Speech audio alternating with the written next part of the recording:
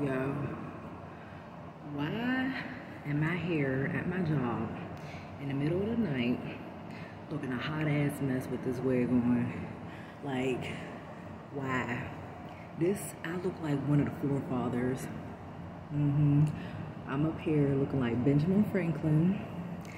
I'm up here looking like freaking George Washington.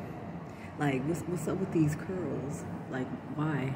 Why am I up in here looking like one of the forefathers in the middle of the night at my job? It's the middle of the night. Y'all see that? Yes, I stepped out the house thinking that this was going to be cute.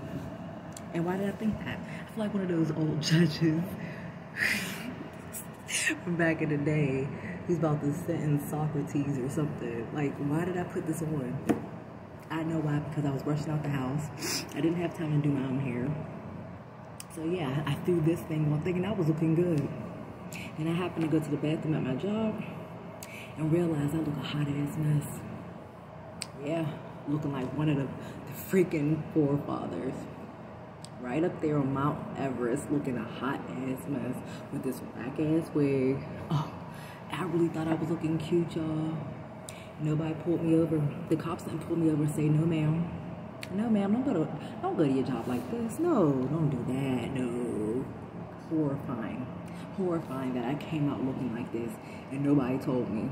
So I'm telling you, word to the wise, don't come out looking like your forefathers.